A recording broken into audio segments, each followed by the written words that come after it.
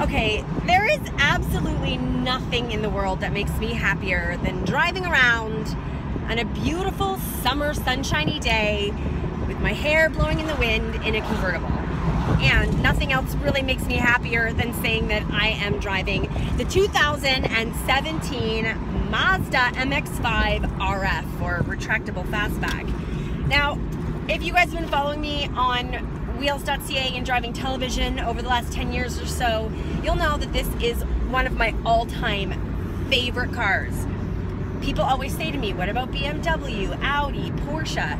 Don't get me wrong, those manufacturers do have some great roadsters, but what Mazda has managed to create is a little roadster that has been around for a very long time because it delivers a balanced drive, it's got super precise steering, and it feels solid, neutral, and very planted in corners in all different kinds of driving conditions for a price tag of around $40,000. In fact, this RF top of the line GT trim is only going to set you back about $44,000. And those other brands I mentioned before, the premium brands, the reason that they can't compete with this is because of the price tag. Now, years ago, you might remember the Solstice and the Sky, but again, they just couldn't figure out what it was that has made Mazda so successful, and they're not around anymore. The Fiat's come out with the 124 Spider, and I have to be honest, it is a pretty close comparison to the Mazda Miata.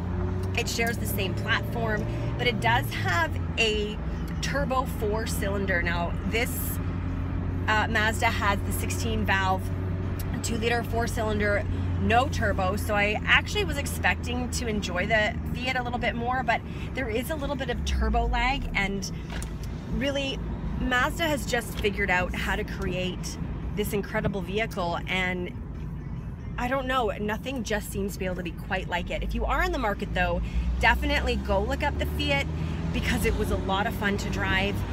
When people saw it and talked to me about it, their biggest feedback was it's not a Miata.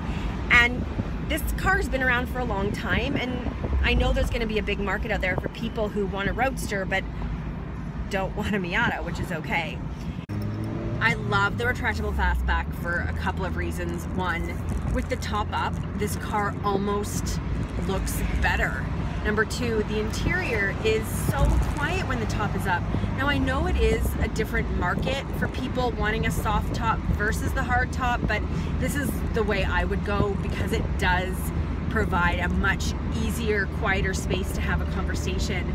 And it's really cool how the top actually goes up and down.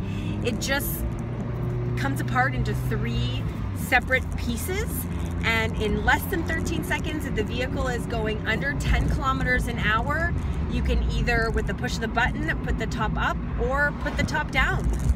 Mazda, I will no longer be calling it a Miata because when I look at this, I don't see something cute anymore. When I look at this vehicle, I now see this sexy, aggressive looking roadster, and I freaking love it.